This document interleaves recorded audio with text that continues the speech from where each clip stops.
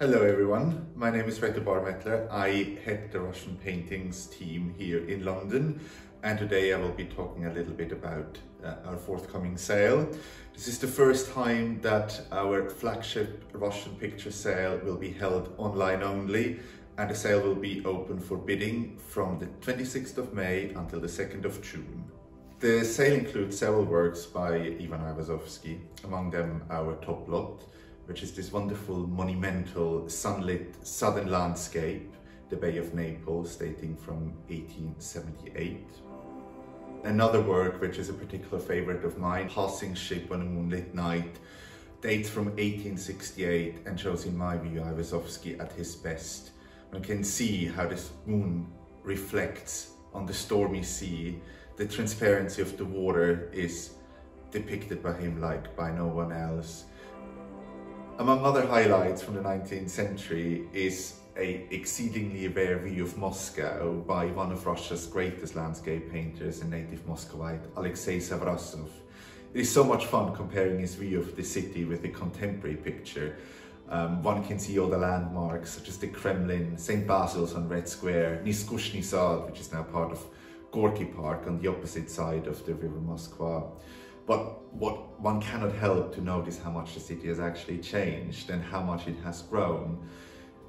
The point from where Savrasov painted this picture was at the time a rural hamlet. Today it is very much part of the city, not far from the main building of the Moscow State University, one of Stalin's 7 sisters. Of course, we don't just have landscapes and seascapes in our sale, we also have a wonderful selection of portraits, and a personal favorite of mine is Konstantin Makovsky's portrait of his third wife, Maria, where she's dressed luxuriously in fur and feathers.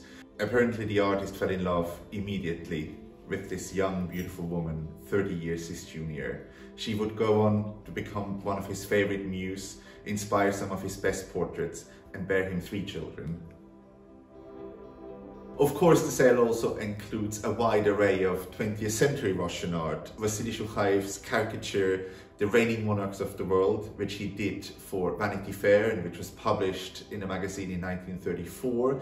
It shows all the monarchs that survived the first decades of the 20th century in quite a mocking way. It's rather interesting to see it from an American perspective, but done by a Russian artist who had left the country.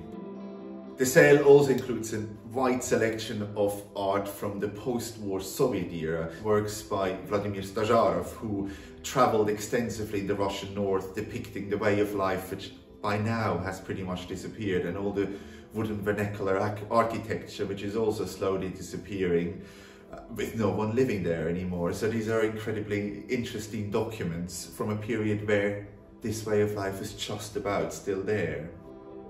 One of my favorite Soviet-era artworks is a canvas from 1982 by Natalia Nesterova called Matsesta.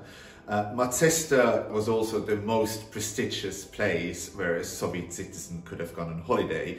Incidentally, Matsesta is where Stalin had his dacha, and it was one of the most famous health resorts at the time. The artist is reinterpreting a classical subject of socialist realism, that of holiday of the Soviet worker, but in a much more grotesque way. And her work constantly straddles this border between reality and fantasy.